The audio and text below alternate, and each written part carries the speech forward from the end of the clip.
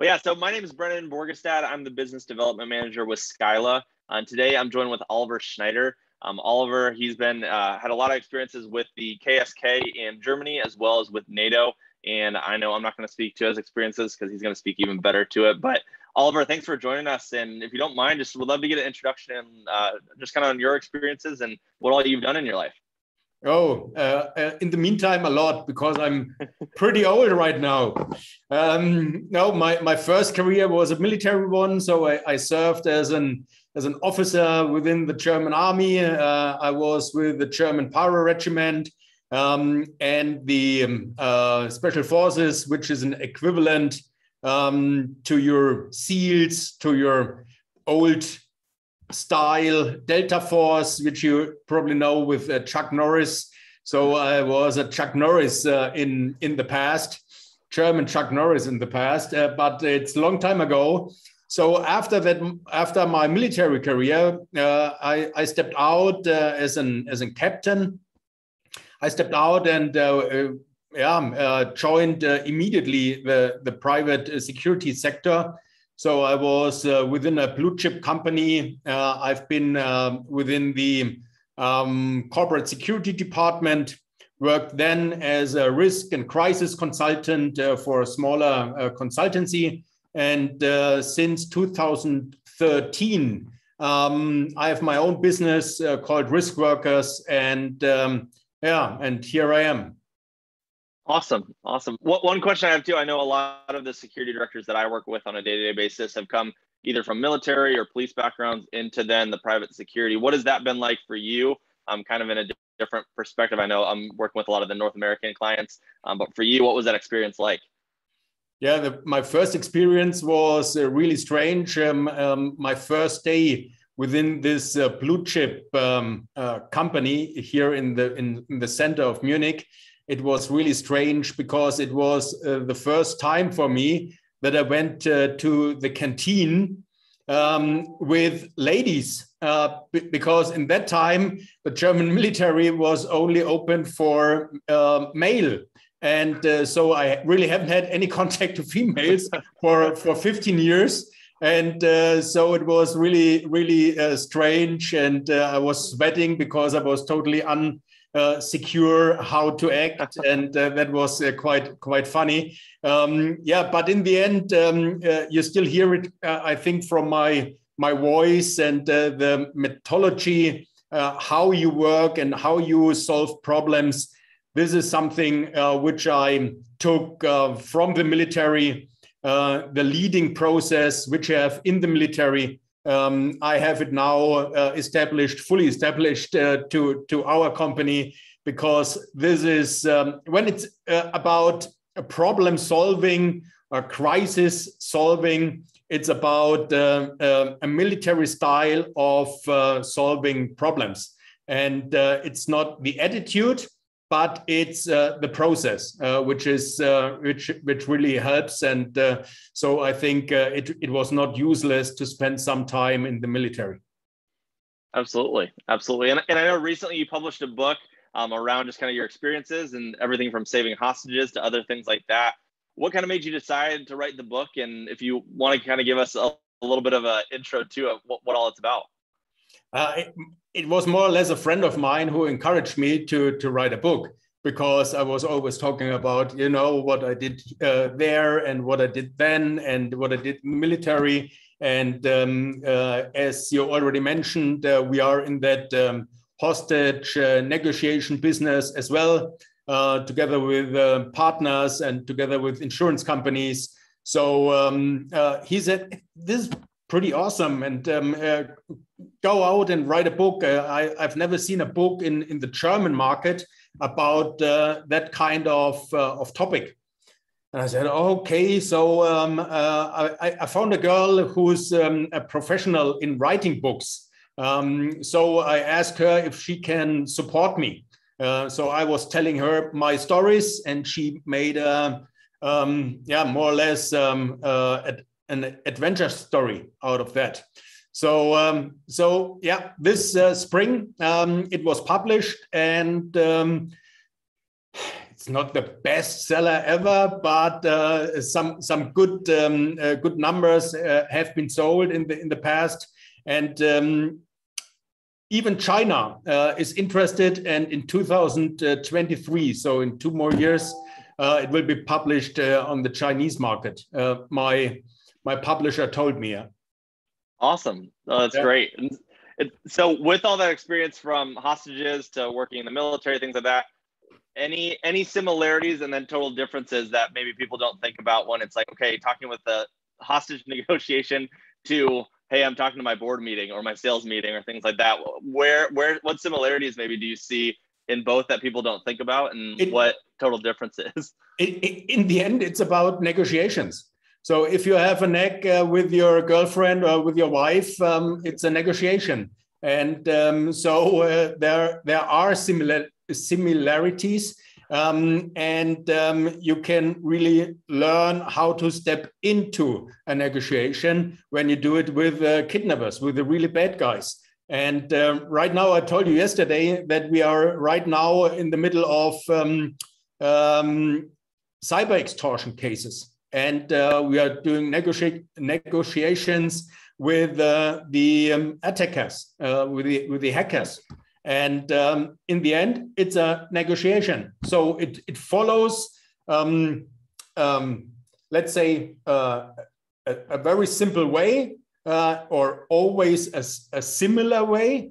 And yeah, you have to define for yourself where you are within that negotiation. And then you can put some pressure or take some pressure. You can play around a little bit. So that's very often it's quite interesting, and especially that cyber extortion it's getting more and more, and it's different than negotiation with a kidnapper. Absolutely. So in all those, I mean, yeah, whether it's kidnappers, cyber extortion, or my wife and I are having a tiff or things like that, what's maybe the 1 or 2 rules that, like, okay, this is if I meet someone on an airplane, I have a minute to talk with them, this is the one thing that's always true, and the one piece of advice around negotiation you'd give people? First of all, it's about listening and to understand the objective of your counterpart. So it's easy, but you should listen, and then you should try to understand what is the real objective behind the first statement of your negotiation partner. And if you do not have a clear picture of that objective, it's hard to have success, because the next going a different and probably the wrong way. Absolutely. No, that's awesome. That's awesome. And so also with your experience too, I mean, with the security side, I know you've seen a lot. I mean, yeah, like you mentioned, even too, from hostages to now we're working in a bigger cyberspace and cyber field. What do you think are some of the big things you're seeing in the global security space, and what do you think is needed to bring security to the next level? It's a hard question. As you probably know, security is most of the time pain in the neck. It costs money. You do not see any efforts. Nothing happens. So why do we pay a security manager, or why do we pay a security consultancy? But if something happens, you have to be there immediately, help us, and you should have success. So the span where security professionals are working in. And from my perspective, I think, as I mentioned, cyber extortion is one issue which could raise the awareness in the business environment towards security measures, because it can happen everywhere. It can happen to anyone, small company, big company. It could be critical for your business survival, because if you do not act adequately, it could cost the company. It could cost a lot of reputation, money. So I think that's a good point to raise awareness towards security, towards a professional risk management, and towards a professional crisis management. Absolutely. Absolutely. And so I know too, just to kind of give people who don't know as well. So you're actually on our Scylla board of directors and on our advisory board, and a member with Scylla too. Would love to kind of hear what made you join Scylla, and what parts, I mean, kind of in that topic and spirit of security, where you see Scylla being a fit, and what made you join. That was a funny story as well, because it was a small meeting we had in Munich 2 years ago. Albert, the CEO of Scylla, was there, and we started to chat. And he said, yeah, he was serving in the military as well. I said, yeah, very similar to me. And then he said, yeah, he was in that blue chip company here in Munich as well. I said, yeah, I was with them as well. So we had some, same background, same history, but he's the smart techie guy, and I'm the dumb guy, knocking doors, or hitting doors. And but he said, yeah, may I introduce you to Scylla and technology? And to be honest, I'm still happy if I can handle my PC, my computer. I'm not a nerd. I'm not a tech guy. So he explained me what is AI and what is he doing with his company. And I said, that's really, really interesting. And so we started that, that collaboration. And he asked me if I would like to join, because he thought I'm an authentic guy with an authentic security background. And this was the starting point of joining Scylla. And I see right now how you guys are growing, and how many clients Scylla has worldwide right now. And Germany is one of the toughest markets, I would say, to bring in new technology, because Germans are hard to convince if there's something new, especially when it's about data and all that data protection laws we have in place. That's quite hard to convince Germans. But I think we are on a good way. And last week, especially last week, we had a very good and successful meeting with one of the biggest camera providers and camera producers here in Germany. And they are keen on of a collaboration. So we are moving forward, slow but steady, and that is the background of how I met Scylla and Albert. That's awesome. One of the things that we talk about with Scylla too is just around proactive security and creating proactive solutions. Where, I mean, with, maybe you can speak to Scylla and what you've seen, but also too, in your background, what does proactive security mean to you, and how important is it in moving forward into the next steps in the future of security? We have a concrete project here right now in Germany where a police department is asking for a solution which is not in place right now. It's the detection of non-moving objects. So how to detect a non-moving object and give the right alarm in the right manner, in the right time span, and without raising false negative alarms. So that is a very concrete requirement coming from a police department, because they want to cover one of their or many of their elevators within the police headquarters. So I think only AI can solve that kind of problems in the future. Detection of objects, moving objects, specific objects like weapons.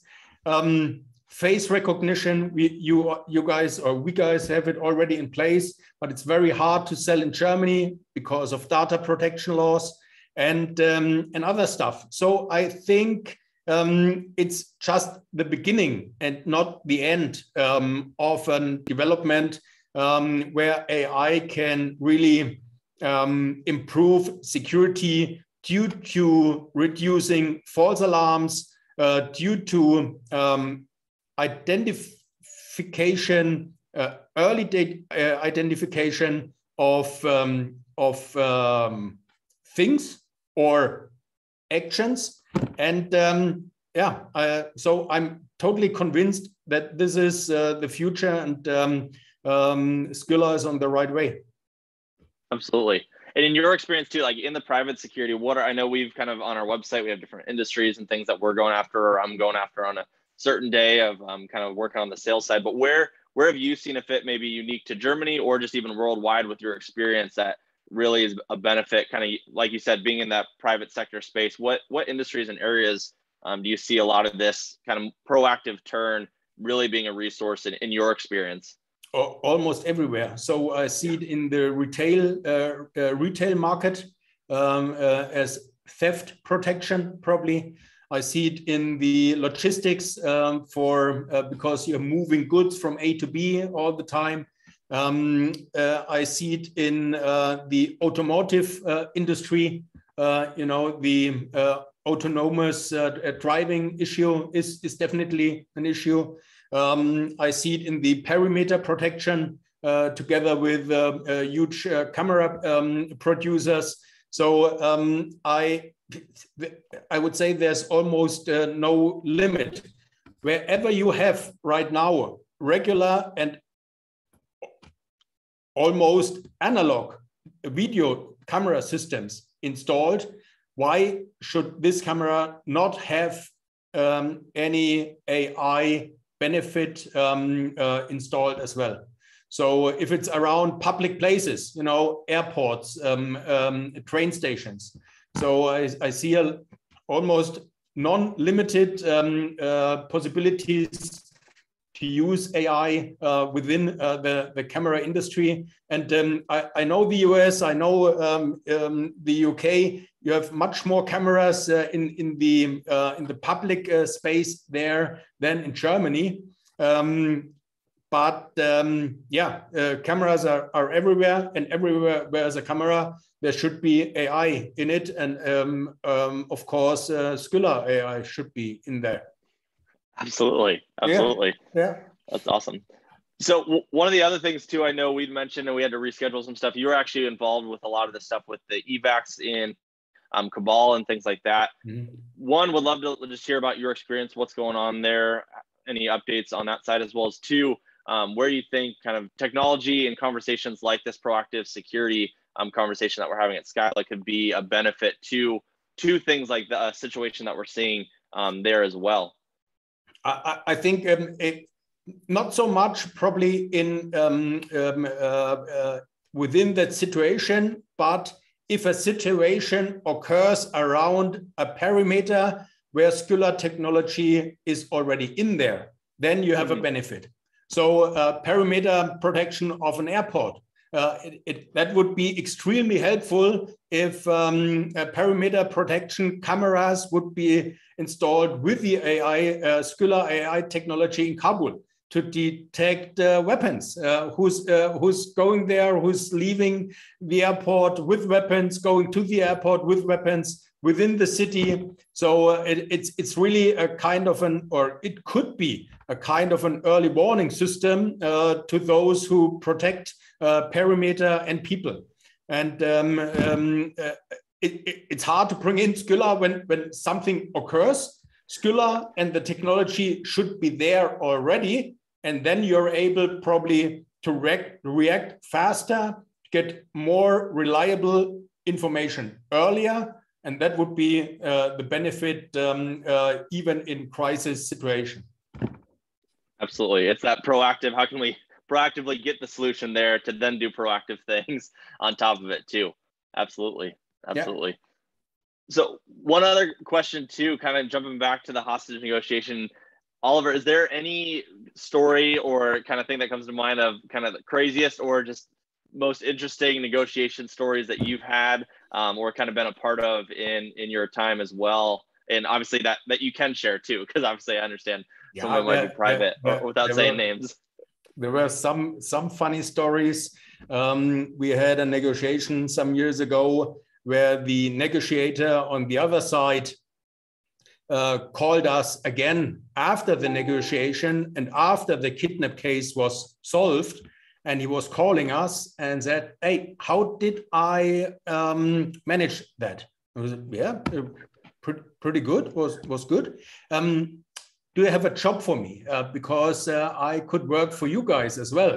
So that negotiator from the bad guys was offering his services to us for the future. And that was something, weird and funny. And but stories like that almost happen in every case. Wow. So you're saying even the hostage negotiations themselves are interviews apparently and LinkedIn connections. It's almost equivalent where he's like, "Hey, I made a great connection with this guy." They see themselves as professional negotiators. And that is their profession, and they offer it to the good guys and the bad guys. That's crazy. That's crazy. That's nuts. Well, no, Oliver, I really appreciate you taking the time. I mean, I really appreciate all you're doing with Scylla and bringing just our global solution to Germany and to other conversations that you're able to get us into around the world. Any other notes too, just kind of finally to wrap up, that where you see just technology going? I know you kind of hit on it too on AI. Anything that you see kind of the future of technology and security, or things that are important for security directors that we're meeting with to say, hey, this is important to be noticing and making sure we're taking care of, or any notes on that? Not really, because you guys, you cover really the whole market and the developments out there in the market. One big issue, I think, is the autonomous driving, where that technology can be used as well, besides security. So I think that should be probably, or could be, one approach to Scylla as well, not to focus only into the security market and the security systems, but trying to broaden the view a little bit out of it. Awesome. That might be because I'm German, and Germany is about Autobahn and BMW and Mercedes. This is probably my point of view. It might be totally different when you're talking to a guy in South Africa. But as a German, this is my point of view towards that technology and where it can go in the future. Absolutely, no, for sure, and definitely a huge emphasis on a lot of the big names. My wife, she loves her Mercedes at the same time, and all this crazy stuff. It's funny when you bring it in. It's like, okay, it's not even talking about cars. We're talking about computers when we bring it into the shop now, just because there's so many technology changes and things that are coming up as well. Yeah. One other note too, where can people get your book? I know you mentioned it's going to be coming to like China here soon. Where can they get it? Is it in German right now only? I know China's coming. Is it English? It's only in German right now, and as I mentioned, in 2 years in Chinese. But if there's somebody out there speaking German, you can order it via the Amazon website, of course, and put Oliver Schneider into it, and then you will find it. The name in German is Der Wille entscheidet. The will is decisive. That's the motto of the German Special Forces, and so that's the title of my book. And if there's somebody out there speaking German, go for it. Awesome. And so China's next, and then English, is that the next? Like, what is that next? Korean and Japanese. Okay. Yeah. Perfect. We'll get the release order solidified, and then we'll get that all set up. So perfect. Well, Oliver, I really appreciate you taking the time. I appreciate your partnership with Scylla and our partnership with what you're doing around the world, and really appreciate you taking the time to speak with me and be a part of Scylla with us. Thank you, Brennan. It was a real pleasure. Thank you. Absolutely. Thank you, Oliver. Thanks, everybody.